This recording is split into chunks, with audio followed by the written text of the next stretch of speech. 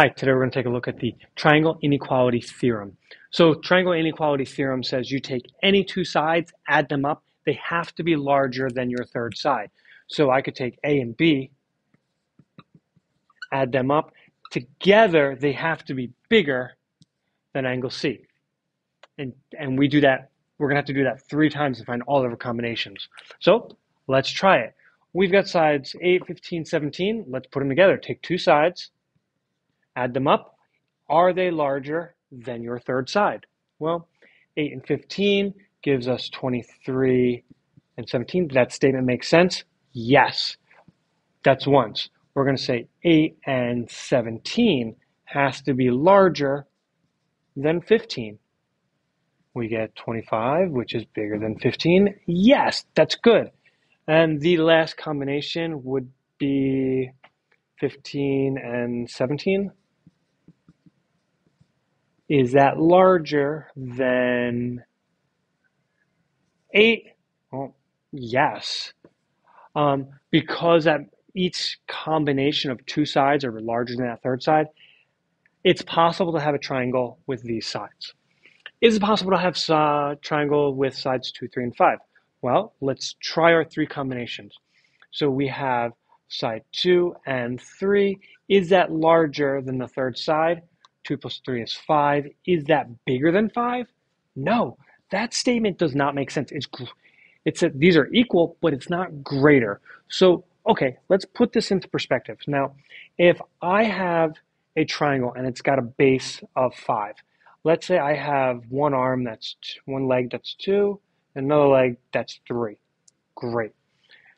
If I took those 2 legs and I kind of bent them in and started moving them that way, what's going to happen is this 3 is going to land right about there. And then this 2 is going to land roughly in that same spot, forming just a flat line. So we need one of these numbers to be slightly larger. So eventually they don't get to that flat point. They kind of get that point where they eventually stop. So this one fails. What about if I have that missing side? How do I find the range of our x values? Well, we do the same thing we did over there. We're going to take two sides, add them up, and see if it's larger than that less value. So let's take 12 plus 8. That has to be larger than x. That gives us, is 20 bigger than x? Well, that's one possible range. And let's switch that. So we say x, 20, this opens up, goes that way. So there's one answer. Let's say 12 plus x is larger than 8. And keep in mind, we always want this inequality eating the two sides rather than the one side. We want to solve for x. Minus 12, x is larger than negative 4.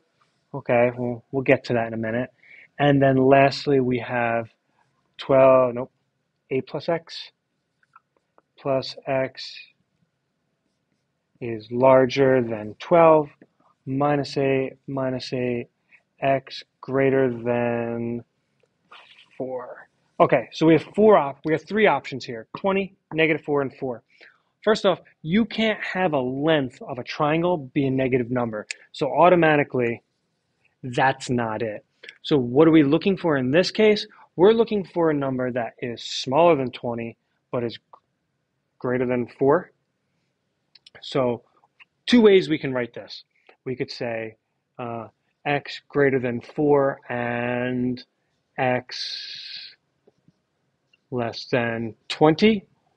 Or we could write it as a compound inequality and say 4x 20. We got that. So this inequality statement stays the same. This one, let's kind of like flip it and eat the x. And then we get that. So either one of these statements work. What's the range? From 4 to 20. It's got to be bigger than 4. It's got to be smaller than 20. And that is finding triangle using triangle inequality theorem.